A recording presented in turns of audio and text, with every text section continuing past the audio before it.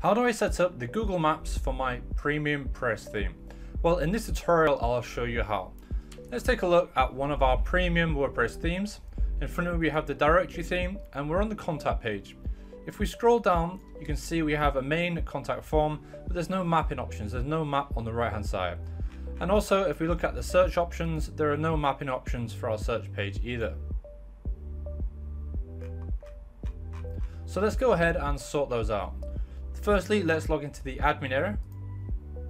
We click on PremiumPress, click on settings, and the section we're going to be looking at is the section called Google Maps. Now this is slightly misleading because it not only uses Google Maps, we have other mapping options as well. So all of the map options for your PremiumPress theme are found under this section here. Now before I continue, I would recommend that if you're just setting up or you're unfamiliar with Google Maps, to skip Google Maps and go straight to Mapbox. Setting up Google Maps is actually quite confusing and they have a paid system, so you basically have to pay to use their mapping APIs, whereas Mapbox currently offer a free option and it's much easier. So if you have to use Google Maps, let me show you how to use it, but remember we do recommend you use Mapbox. Again, if we go back to our page, you have the option to enable maps, select your map provider, so we can use Google Maps or Mapbox. The final map provider, which is called Basics Country City, is where you can use the country and city options, but obviously there's going to be no map, so there'll be no map display on your website. So again, select Google Maps, and the API key is what we need to get it working. So to set up a Google API key, we can click on this link here and go to Google to generate one.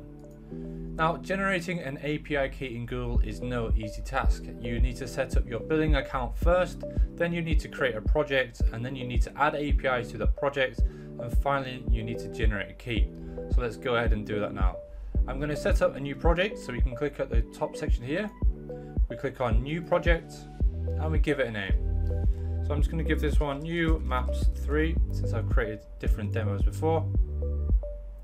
Once I've created my new project, it might take a moment. I should see it in my map selection option here.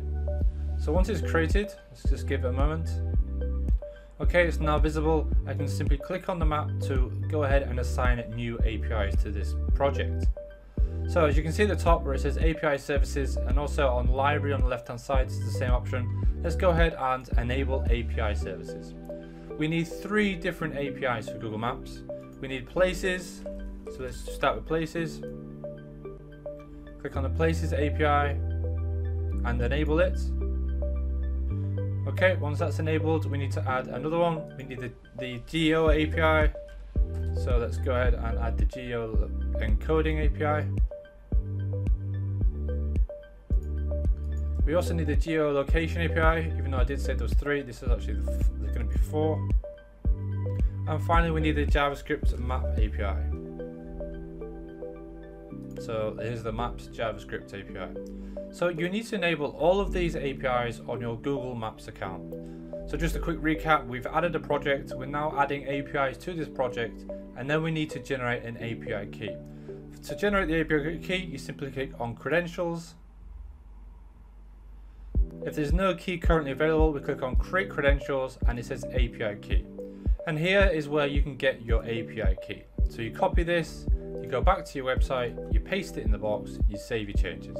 And hopefully that's it. Obviously make sure you've enabled an apps. One thing to note before I continue though is you need to set up billing in your Google Maps services. If you do not set up billing, the Maps page won't load fully. So if I go back to my website, let's view the contact page. We can scroll down. You can see the map is now set up, but because I haven't set up billing, you're going to get this option here. And obviously this is a demo, so I'm not going to set up the billing options. But once you set up billings, you'll be able to visually see the map, and users can obviously use and interact with the map as normal. So again, it's a very quick tutorial on how to set up Google Maps. We do strongly recommend that you use Mapbox instead of Google Maps, simply because it avoids all of the billing options and payment options, and it gets you set up straight away. Thanks for watching, and if you did enjoy this video, consider giving it a thumbs up or a like, and I'll see you in the next video. Bye for now.